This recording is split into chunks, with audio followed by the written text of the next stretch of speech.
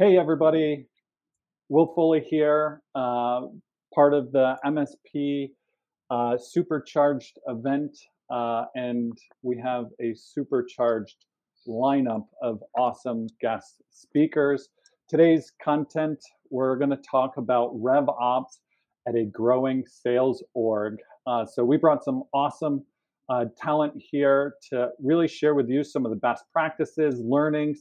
I know I have plenty of failures to share as well, but I'm super excited to be part of this. Again, my name is Will Foley. I'll be the moderator for today's panel. I'm the VP of Revenue Operations at Brazen, and I'm super excited to first hand it off to Melody for her introduction. Thank you so much, Will. Thank you so much for having us. It's nice to meet you, everyone, virtually. My name is Melody Schwartz. I'm the VP of Enablement and Operations here at Spiff, headquartered out of Los Angeles, California, and excited to be here. Awesome, Melody. I'm excited as well to have you. Benjamin, sharing my same last name, lost long cousins, brothers, maybe? Potentially. I don't know. Yeah, well, thanks, Will. Thanks for having us on Modern Sales Pros. My name is Ben Foley. I'm the Chief of Staff at Flock Safety, which is a pretty nebulous title. However, had the opportunity to run our RevOps and focus a lot on our data and analytics and strategy for our revenue team here, based out of Indianapolis.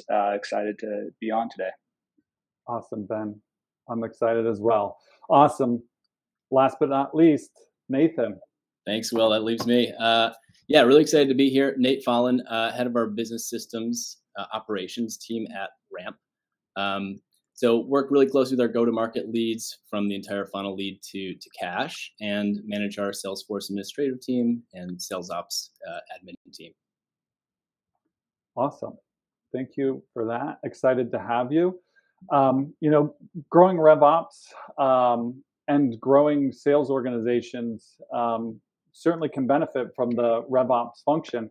It means a lot of different things at a lot of different places, but one of the core pillars is really, from my observations with RevOps, is leveraging data and analytics to drive sales performance.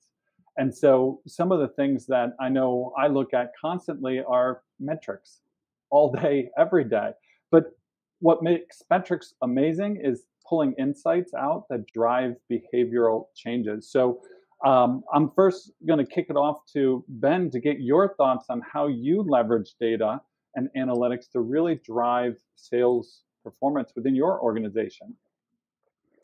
Yeah, obviously a big topic for everybody here. And one of the things we think about a lot when we're thinking about our go-to-market data and analytics, and also we at Flock have a majority of our sales folks are in the field, not inside. And so some of the data that we are able to gather for how they are, obviously opening pipeline, moving pipeline, and closing pipeline is not as always tied to Salesforce or data and analytics. So we try to make it as simple as possible and really focus on what we call our golden metrics, right? Like, what are the key output metrics that drive the key behaviors we want our reps to be producing, that then ultimately, generates the revenue and efficiency that we want for our teams. Because I think sometimes in RevOps you can do paralysis analysis and go too deep into the weeds sometimes, which is really great for RevOps to really understand the market dynamics. But then when you actually go deliver that to the sales team, it's kind of hard for them sometimes to digest that and then take action on it. And so we really try to simplify to generally 3 to 4 golden metrics that we're trying to drive our sales reps and our managers on week over week. And then we track those within a single dashboard that everybody is leveraging. And it's, again, really focusing on that simplicity of that dashboard. So everybody actually uses it, adopts it, and focuses on it. I think some of the times when everybody has their own dashboards, no one has a key dashboard, right? And so I think simplicity, figuring out what those golden metrics are tied to those OKRs, and really driving this home week over week and making sure that everybody has visibility onto that. So that's how we kind of operationalize some of that. That's awesome. I know, Ben, I've been in conversations where it goes something along the lines of, but what about this metric? And what about this metric? And what about this metric? And I'm curious because you bring up those key metrics. How do you work with your stakeholders to really dive into what they are when you have so many to evaluate? How do you pick those, choose those with those key stakeholders? Yeah, it's just like anything in life. There's always a negotiation on, what the sales leaders, right, what the marketing leaders, ultimately what our CRO wants to be focused on, and ultimately what is actually the root cause of what we're trying to drive, right? And so like we think a lot about root cause analysis and like what truly is driving the outputs we want.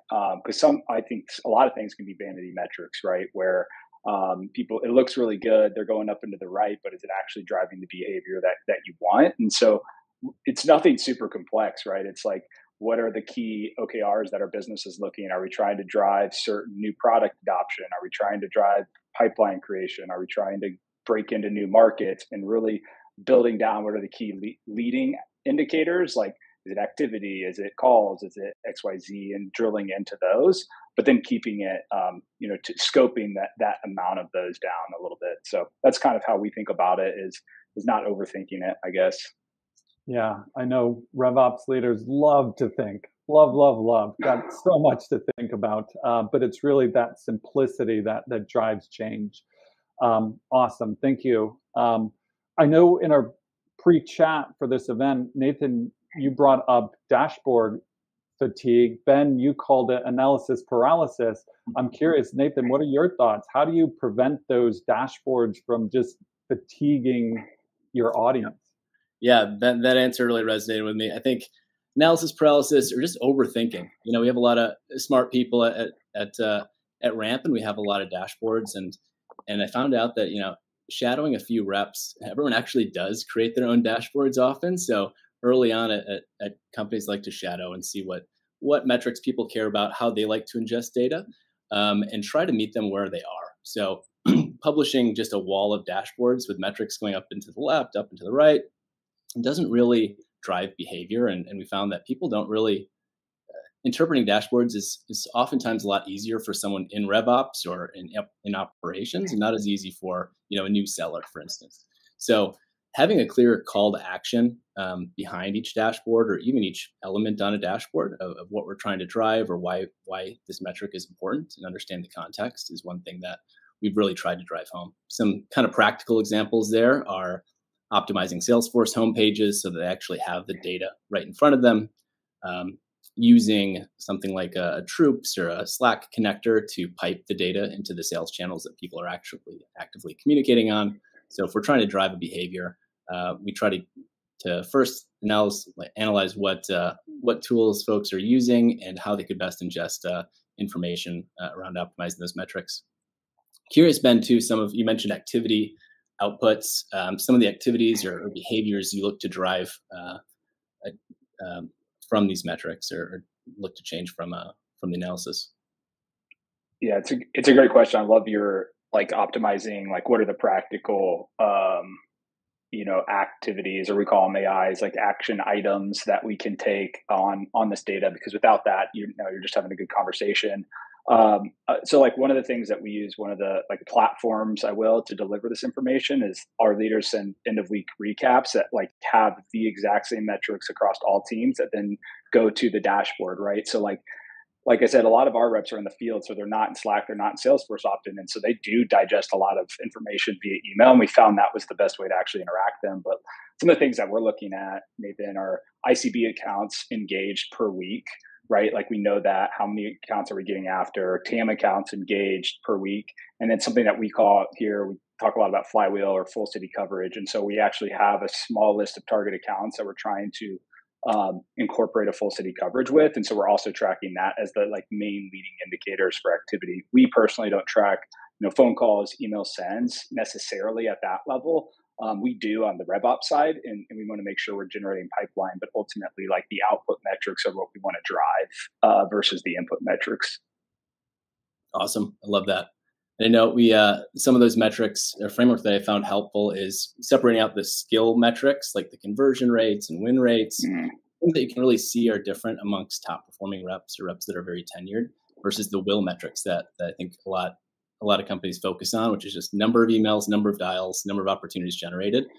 So yeah, I found it helpful to kind of separate out those dashboards to contextualize what folks are looking at. Awesome. I totally agree. And Ben, you brought up kind of weekly cadences, and I know Melody, we chatted earlier about, you know, how important operating rhythms are across your organization. Because, you know, I know that, you know, when data's not looking good, the first thing is panic. We got to change everything. But sometimes, you know, having that clear operating rhythm certainly helps in those scenarios. I'm curious how those have helped you in your RevOps career.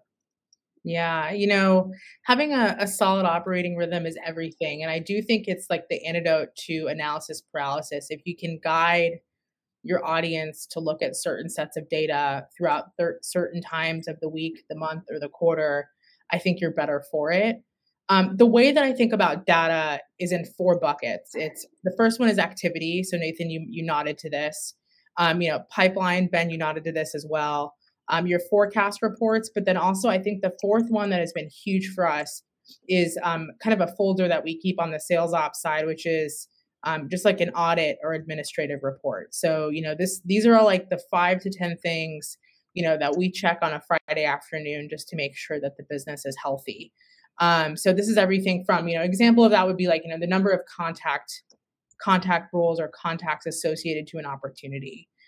Going into a forecast meeting, that's a data point that you can share with your leadership team to, you know, support accuracy going into that Monday meeting. As far as like an operating cadence goes, you know, what we do here at Spiff is on Monday morning, we have our sales manager forecast meeting. Tuesday, we've got an executive roll up. Thursday and Friday are team meetings, one-on-ones, forecast meetings. And then we do the same thing every week throughout every month. And then at the second month of the quarter, we start to look ahead. So if you can guide your audience as to what data to look at and when, it's really on us to catch any sort of anomalies heading into that meeting, but you'll be better for it too. Awesome. Yeah. You know, being a RevOps leader myself, that resonates. But I know that sometimes key stakeholders, maybe in other departments, unnamed in this call, sales, marketing, or CS, may not see that the same way. And I'm curious, Melody, how you work with those key stakeholders to say, hey, these operating cadences matter. Yeah. This is why you should really care about it. You know, I think that the message that you need to sell and rally around internally is that even though we're different departments and different teams, there's one customer journey. And so like, you know, bring everybody into the operating cadence. You know, you're, you know, one team, one dream. I know we're kind of overhearing that, but it really is true. So I'll give you an example of that. So monthly, we have an operations call. Actually, twice a month, we have an operations call where you know, we walk through what's prioritized, what's getting built, and in some cases, it's you know, stakeholder sign off. The alternative weeks are pipeline reviews, where our director of marketing operations will, you know, provide an update as to, you know, the health of our pipeline, and also, you know, sales leaders would also give their feedback. So, you know, bring them into the fold. It's at the end of the day, it's your responsibility to be the glue of the organization, and you have to, you know, you have to remember that through all of the thick and thin that you kind of go through internally. Awesome. Yeah, I feel like that is a key component of really helping drive behavioral changes is buy-in across your key stakeholders. So thank you for those tips. So we've been talking about, you know, monitoring our data, really understanding how we're performing against plans. And what's most important sometimes, especially I feel like in this really unprecedented economic time, is having a good plan. And RevOps plays a key component in really implementing a effective and efficient revenue management plan for growth. And so, Ben, I'm curious, like from your perspective, you know, how do you think about implementing those effective plans? What does that success look like for you? Always changing, always iterating, right? I don't think you'd be a RevOps leader if you didn't like iterating on and continually improving. I think there's a couple components that we think about. Like we have very similar to Melody. We have similar weekly, monthly, quarterly cadences that we've rolled out that kind of stack against different pieces of our customer chain, right?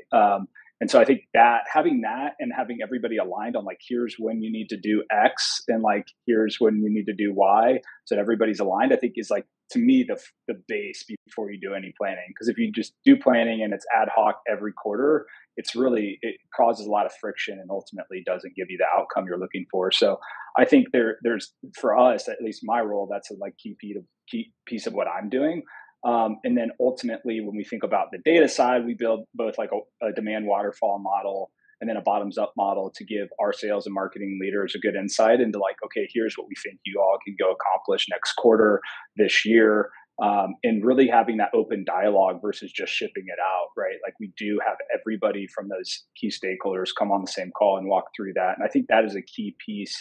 Ultimately, you know, the CEO, the CRO is going to set some of those numbers at the top level, but I think it's RevOps' job is to simplify the data for the leaders and make sure they understand how they can be successful. Because if the VP of sales doesn't know that, the director of sales definitely isn't going to know that. And then your AE in the field is not going to feel super confident that they're going to be able to go achieve their goal. And so I think RevOps really sits at the middle of kind of obviously pulling together the data, building the models, but then articulating what that vision is and how they can go be successful stacked against that model.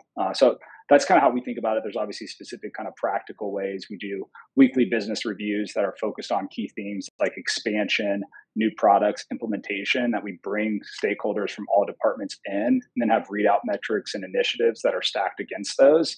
It's a great way to get everybody involved in an async way every week. And then, typical OKRs, things like that we do on the quarterly basis. Super helpful. Ben, and I know in our warm-up call, we talked about historical trends versus day-to-day feedback, as you called it. And I'm so curious how you balance the two. That is like the bane of my existence, is do you look at historical data and project it out and say, this is what we should anticipate? Or how much of the, we'll call it anecdotal or gut or things that are not currently being measured, how much does that fall into your plans, and how do you find that balance? Yeah, if I had an answer for that, I don't know. Me too. But yeah, I think it's because like also you brought up, right, unprecedented times. I think everybody on this call is probably dealing with something this quarter that they probably have never dealt with before, or at least over the last 3 to 4 quarters have dealt with a quarter that doesn't feel like anything that's gone in the past before them. And so when you're building all your growth plans based on only historical data, like then you have a quarter like that, it's like you got to reinvent the model, really, right? And so I think it's always not having having humility to be like, oh, I got to go recreate this whole thing. Like it's not right. We need to like update the inputs. We need to make sure we're looking at things futuristically in a way that makes sense based on current data that we're getting. But I always think like the model is kind of what informs, but that like qualitative data that you're hearing from the field should definitely give you a good sense of how to hone the model. And I think where I have gone wrong in the past is like focusing too much on the data and not just going to talk to a sales rep and being like, what are you hearing? What's going on? What's the feedback? What would this do? Because ultimately they're the people that are in the field talking to the customers, and that's what we're doing here. The goal is to like drive revenue and drive outcomes for our customers. And so I think sometimes when you get too into the weeds, too into the model, you lose sight of that.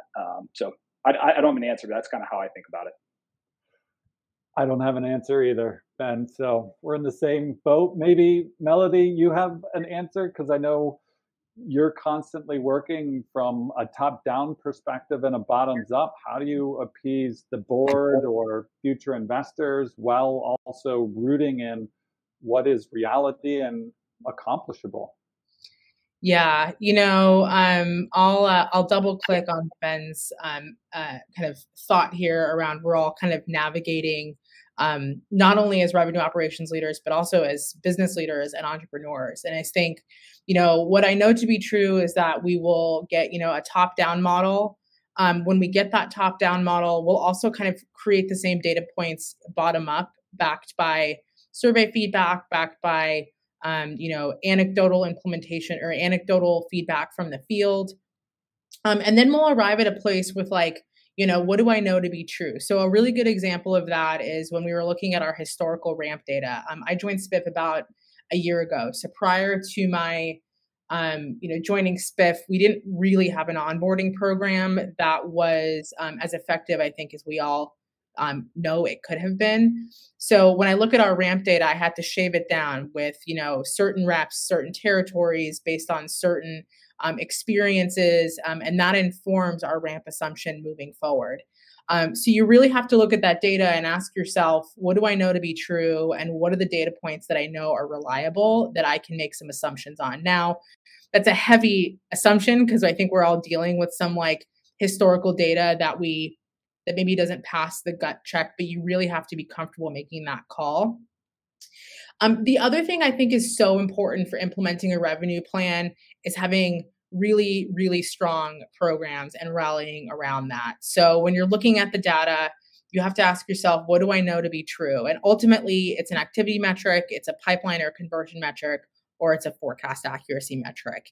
And shaving down that conversation to really figure out, okay, well, I'm now focused on, top of funnel leads that convert from my self-sourced direct sales team. Then you land on a creative place to start to implement what better looks like. So it's a happy kind of marriage of a lot of different thoughts that ultimately yield to, I think, a very successful outcome. Absolutely. And, it is that constant, when you think about really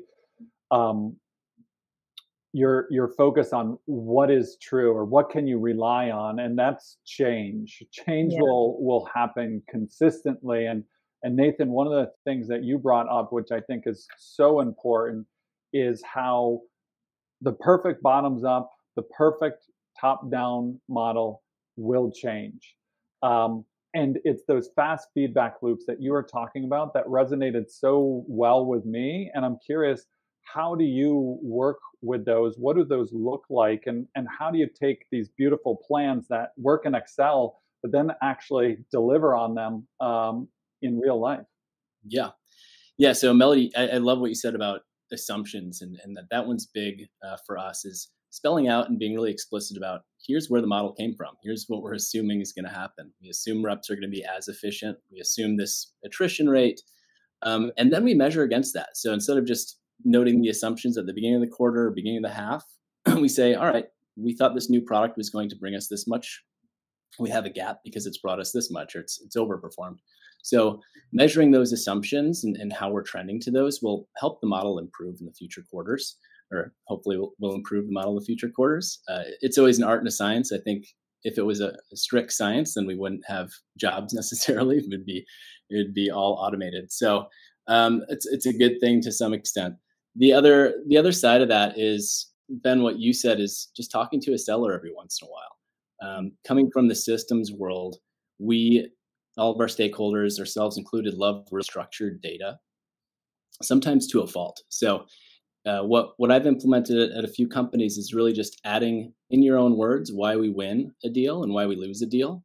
And what this does is just gives us real direct feedback rather than really structured data. Some people just click through, don't add the right things. We don't have a pick list value that fits into the category. So getting that fast feedback from our sellers in the field of why we're winning, why we're losing, and then using that to kind of inform or at least add some confidence to our models is super important.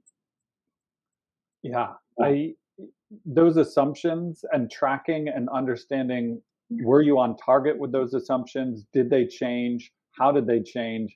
Really is a feedback loop to RevOps to build that better model. And that I feel like is something that I can work on tremendously. So thank you for that reminder. And when I think about our conversation so far. We've kind of talked about measuring, providing good information, and keeping it focused. How do we create this beautiful model that we're tracking against? But ultimately, we skipped over a really important piece of this whole pie, which is we need data. We need an infrastructure. We need the information in order to do any of this. And Nathan, one of the things that you brought up that really resonated with me is that, everybody's got tools. Not everybody has owners of those tools.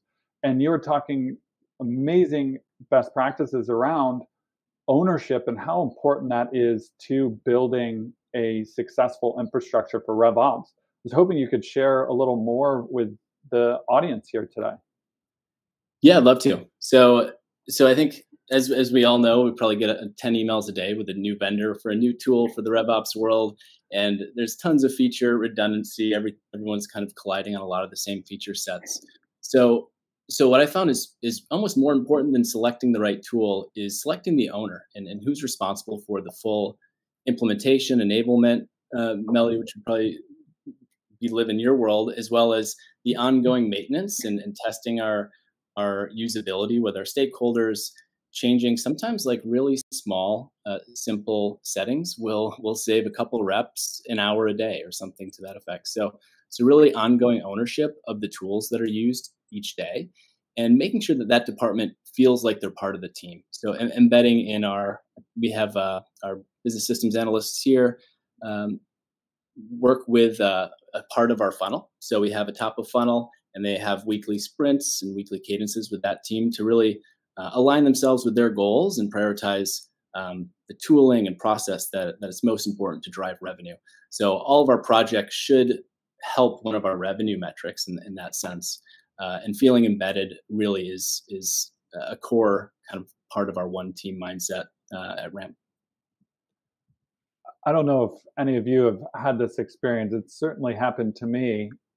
I've walked into a room and feel like I've missed 7 or 10 meetings and decisions have been made, and I'm the tool owner in that situation. And why wasn't I informed of this? And Nathan, you bring up just an amazing point that involving those owners into the process and being part of it really changes that dynamic, because it takes it from the name next to the tool to true ownership. They're part of it. So that's something I know, Melody, you doubled down on as well, how important ownership is. How do you do that within your org? Yeah, so I'll also share that something that I have fiercely interviewed for throughout my entire career is someone that is a doer. Like our CRO also likes to say, we like Ivy League street fighters, right? And so I think it's really important that you hire the right person that has a track record for success, that can think on their feet, that shows examples of teamwork. I think, that's a little Captain Obvious, but it's really difficult to find. The next piece of working together, establishing ownership is establishing what operations leader is responsible for, what technology they own, but most importantly, something that I keep is examples of how we work together. So for example, if you're going to change a setting here, the expectations that is you need to talk to customer operations to make sure that gets pulled through the organization. So I think more and more so the infrastructure becomes something on repeat, but the expectation of how you work together is something to evangelize. And look, if it saves time or gives you greater insights on the customer, double down on it. But otherwise, put your skeptic hat on, because likely it may not meet your needs long term. That is that resonates so much. A lot of times requests come in and someone says, hey, this would be neat, or it would be interesting. And those are just trigger words for me, like build a use case or a business value on why I want that, or what this will do to the bottom line. And that makes total sense. And Melody, I'm curious, because you talked about hiring the right people. That solves so many good challenges, prevents problems. how do you find those doers, right? An interview is like a screen. You have a conversation. You don't get to see the doing. Yeah. How do you evaluate that? What are your tips and tricks to pull that out in the interviewing process? I probe into examples. So I'll say, actually, the question that I lead with in almost every interview. So if you're listening to this, just act like you don't know. So, anyways, the question that I lead with in every interview is, what's the most difficult project you've ever worked on? And so that really gives me a frame of reference as to what I'm working with. Then I start to diagnose questions. How did you find that problem? Who did you work with? How did you diagnose it? How did you come up with a solution? And so you start to like unpack how they approach, or how the candidate will approach solving a problem. And, what you're listening for is like, did I go rogue and, implement some sort of a hack that I'm now trying to, button up in the conversation? I say that respectfully, but you do find that. Or is this someone that really is a holistic thinker that can roll their sleeves up and say, hey, we had this problem. I got us started at 50%, but then I needed to engage an AE or a direct seller to go from 50 to 80. And then I put it on the roadmap because it solved a problem. Any flavor of that is a good thing. Even if at the very basic level, if someone understands I do X to get Y and I have control over that outcome, you're in good company. So I really am doubling down on examples and teamwork and just making sure that person thinks about problems holistically. That's awesome. Really assessing how curious they are, how intuitive are they from a problem to a solution, but also being able to really understand how everything within a business is connected. Yeah. That makes total sense to me. And I'm curious from Ben's perspective.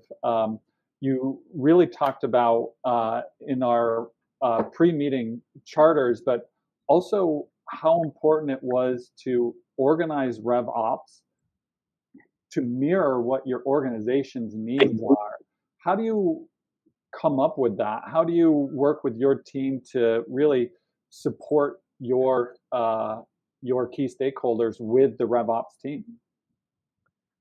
Yeah, I mean, it's a good question. And I love Melody and you, Will, talking about hiring. I think it's an under thought about skill, I think. So for me, like just background, I have no background in RevOps prior to this role. But I spent the first 3 years of my career in investment banking. So it's just like, I just had the mind that like, I'm going to go do this, I'm going to build the data. But like, so I had probably the benefit of not having historical baggage on like how RevOps should be looked. I looked at the LinkedIn post that said XYZ and, built my model based on, a LinkedIn RevOps leader. Nothing wrong with that, but like I just do think that thinking about things from a beginner's mindset is always going to be key. And we're like our world, like I came into a company that was we're growing really well and like had a tech stack that was below what I was doing at a company that was way smaller, right? And they just didn't have a lot of tech. That wasn't something that they invested in because of how we sell. Like we're in the market, we didn't have Gong, like because they don't have virtual calls. So like, it's like, it was kind of crazy to think about like all these sales leaders that like, oh, go into Gong, get this analysis, love Gong, but like that just wasn't the world that we lived in. And so really thinking about it from first principles and saying like, okay, what are our objectives? How do we then, what's the strategy to go define those objectives? And then what are the tactics? And I think that's really key when I look at any of our problems. So I do think that it's important to understand what the needs of the business are versus like what you think it should be. And so like, I think, I forget who said it, but we had somebody on our sales kickoff come on and speak. Oh, Adam Blitzer, who's the CEO of Datadog, came on to our sales kickoff and he said like, I hire for people that bring experience, not playbooks. And I was like, that's just like an interesting way to think about it, right? Because if somebody's bringing a playbook from X company to Y company, it might not work. And like, so they need to be humble enough to be like, okay, my playbook from here doesn't work here. I think those playbooks are valuable, but they often can try to fit, a square peg through a round hole, and then ultimately doesn't get the outcome. So I think just having the humility to kind of morph what you think it should look like based on the organization. It's not an easy thing to do and not something that we've nailed either, but it's something that I try to think about. I love your beginner mindset comment, because I feel like, in tech startups, you are solving a new problem, or not a new problem. Your solution is new to solving a problem. And so, who has the experience solving it? If we're entrepreneurs, the answer is nobody. So, no one has the experience solving this specific problem. But what we're trying to figure out, especially from a talent perspective and then from a RevOps perspective, is what could solve that problem, and how well are you at failing, learning, and growing from it. I feel like this makes so much sense that playbooks don't work. It's experience, and it's problem-solving experience that leads to success. Yeah, and to like Melody's point, like even when the interview process, but like how can you get to the root cause, find what the root causes are, then apply a solution to those root causes, and then go implement those. Like you can look at any problem from that same framework, right? And I think just bringing that to RevOps is really important, and that's the experience, and that's what I think hiring for can be really fun in RevOps because like yeah, it's really great to have somebody maybe that has XYZ years of sales ops or RevOps or systems experience. Definitely for like Nathan's team, you probably want somebody that's like knows what Salesforce is to hire a Salesforce developer. But like I think when some of the strategy and analytics side, we look for like kind of those athletes that can come in and like just solve problems versus like know a specific set of how to do something. And so that's kind of how we think about it. And I think that's just a way that we've been able to leverage some of our team in unique ways. Awesome. I love that. And I feel like one of the greatest assets to a RevOps organization is their sales team, is their marketing team, is their customer success team. And sometimes I wish, hey, if RevOps could do it all, the world would be a better place. But that's just a super biased opinion. But at the end of the day, what I've learned is that if I teach the sales team or the customer success team or the marketing team and empower them with how processes help them, with how tools and data help them, and simplify it to what they need to know, things start working a lot better, especially, with forecast calls when people walk in and they're just buttoned up. You can feel the room excitement, regardless of if we're forecasting good or bad, but that there's trust behind it. And that is just an amazing place to be. And Ben, you mentioned that simpler is better. How do you really empower your teams to really work on the right processes, to use the tools that you've given them or the data that you have provided so that they can do their job, which we're all reliant on as a RevOps team? Yeah, I mean, I don't think it's too different than the kind of what we talked about at the top, where it's like, what are those key metrics that like solved 80% of the problem, right? We've all heard the 80/20 analysis, right? Like, but there really are probably like 20% of things that like really matter, and the other 80% like is like at the margins matter. And so like I think it all starts with that like upfront, like doing the real work to like define that and then putting that in front of everybody to on a weekly, whatever your cadence is that makes sense for your business. But like if you align on something for OKRs and then never talk about it again, it's not very valuable. Like you got to just continue to reinforce why it's valuable and why it's important. And then helping the sales leaders be like, hey, let's actually like promote and share the success of somebody who's doing what we're trying to do well. That's what we try to do every week. Just highlight somebody that's hitting the metrics that we are trying to enforce with the team, so that everybody feels like, okay, like that person's doing well. How do we start engaging and doing and seeing what like a peer is doing well? So I think it's just defining the things really clearly up front, making them simple, and then ensuring everybody has it in front of their face as consistently as possible. So I love that. Consistency, use the carrot, put the great example up on the board. People will naturally want to go towards that. Um, Melody, you brought up a great point earlier about how important surveys are. Yeah. Just reaching out, getting people's feedback, just letting people know you care. I'm curious, how do you use surveys and other tools to really empower your teams? Yeah, we want to solve the problems that the organization needs and also that the sellers have as well. So I'll give you some examples. Once a month, my team has put out a content request survey. So what is like the training content that you want to see more of? After an all hands or after an enablement session, I always send out a survey to get a rough like CSAT. Did we cover the items that are valuable to you as a seller? What did you want to see more of? What did you want to see less of? And then also being able to turn that around very quickly.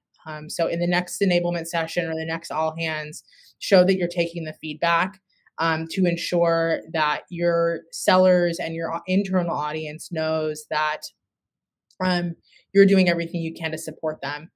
The one thing I'll also say, and in my career, is I've always had this like last mile mentality, which is like you can have all this data, you can do all this planning, you can put together the most beautiful documentation and training decks, but if it doesn't land with your audience, it will feel like it's all for nothing. That doesn't mean it is, but it will feel like that. And so, for me, I get surveys from the team, but I really just think it's so important to be informed and be smart and be on your game across the revenue operations team. But most importantly, you get the adoption and you get the engagement when you have fun. It's time and time again. And so send out a survey, make sure it's fun. I send out a monthly newsletter with just like, here are all the things you need to know. I make fun of myself. We roast some people. It's a good time. So just don't forget that that's a tool in your arsenal in addition to surveys is fun.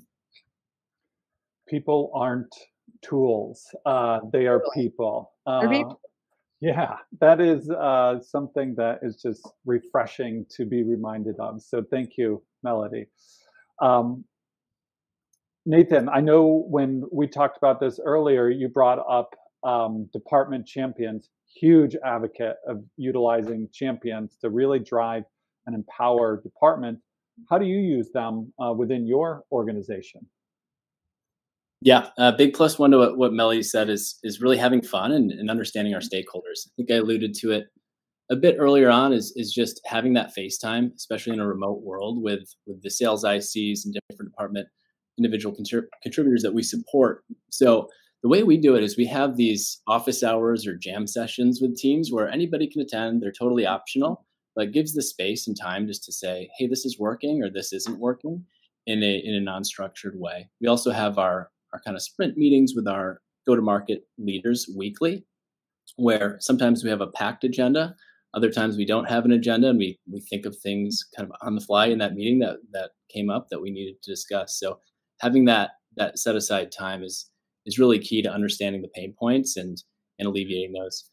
How I empower the internal team is I really love stretch projects. I think getting somebody, finding that right hire and allowing them to take on an additional work or new stretch projects in the RevOps landscape is super important to give us more creative ideas to how we could improve our pipeline or improve efficiency internally. So and often that the passion for that project often spills over into other work and day-to-day tasks. So it's one thing that I like to encourage.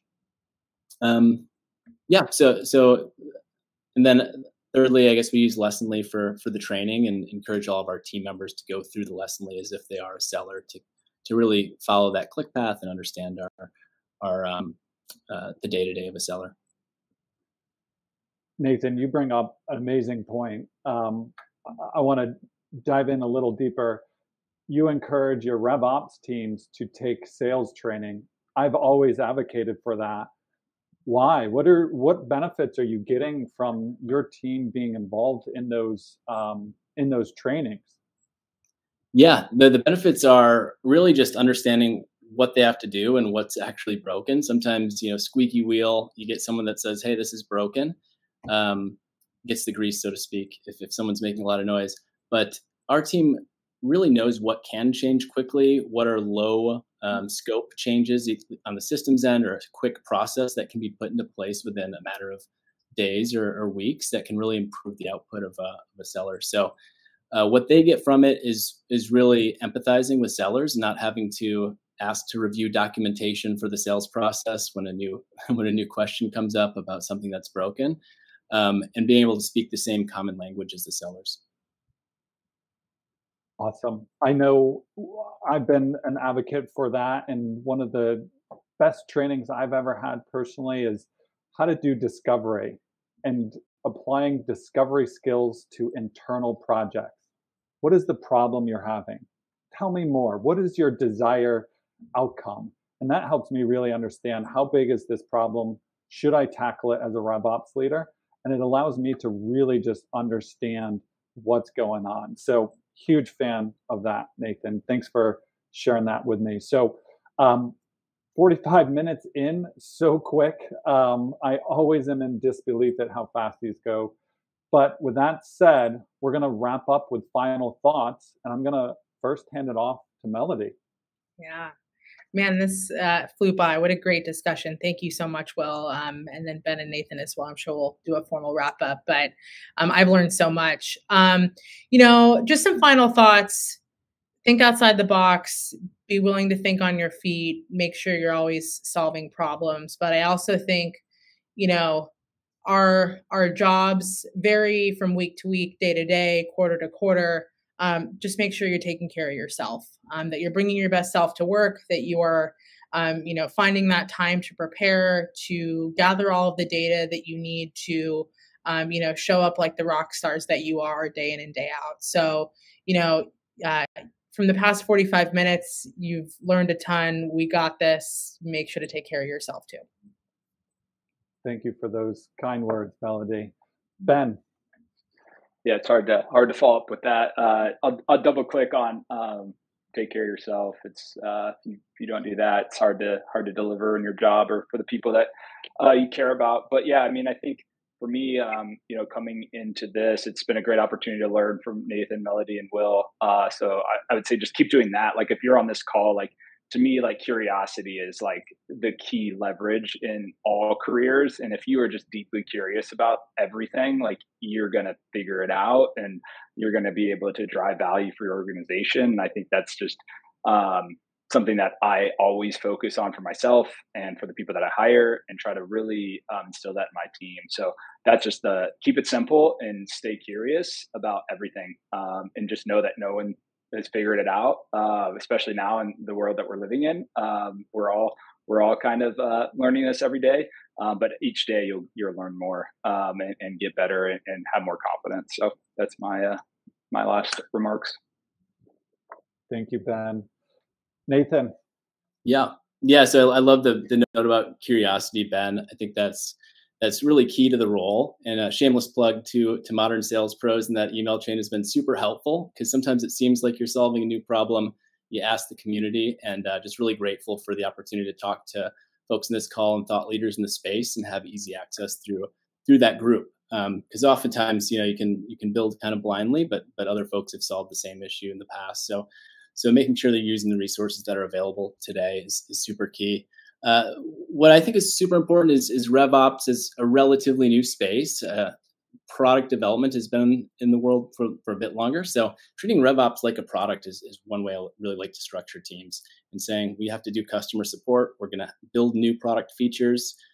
We're going to make the sale or enable our new processes within our sales teams or different go-to-market teams. So really treating it like a product, although you're using a bunch of different vendors, looking at it holistically and understanding how to grow that revenue engine. Awesome. Love the product analogy. I certainly use that within my team as well, and it resonates so easily in the RevOps world.